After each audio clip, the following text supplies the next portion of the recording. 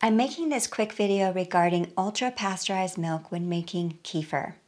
In my original How to Make Milk Kefir video, I said this about ultra-pasteurized milk. The difference in this pasteurization temperature is the game changer because the heat levels used for ultra-pasteurized milk degrade the lactose molecular structure.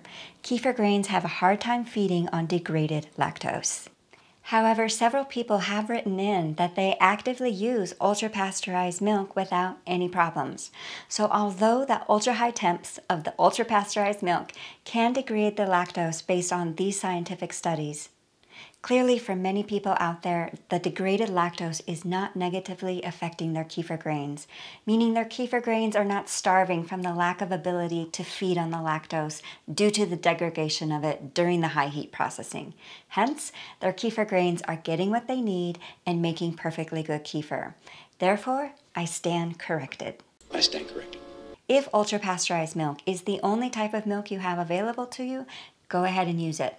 However, if you are experiencing problems with the milk effectively fermenting into kefir, you can add to the troubleshooting list, try switching milks.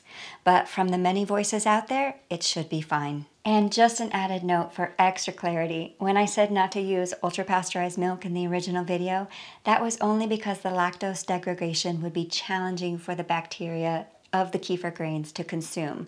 It was no way implying that the ultra-pasteurized milk is poison to the grains. A handful of you wrote in saying that you threw your grains out or thought that the ultra-pasteurized milk ruined them. No, ultra-pasteurized milk is not poison, only lactose challenged. So your grains are not ruined if you use that type of milk, and definitely don't throw your grains out. You're welcome to simply switch milks and all will be fine. Or you can continue trying to use the ultra-pasteurized milk and see if your milk successfully ferments into kefir like the other voices out there are saying that it will. You can do a little experimenting and not kill your grains. It's going to be okay. Thanks for allowing me to clear some things up on this topic, and I wish you happy kefir making. Bye for now.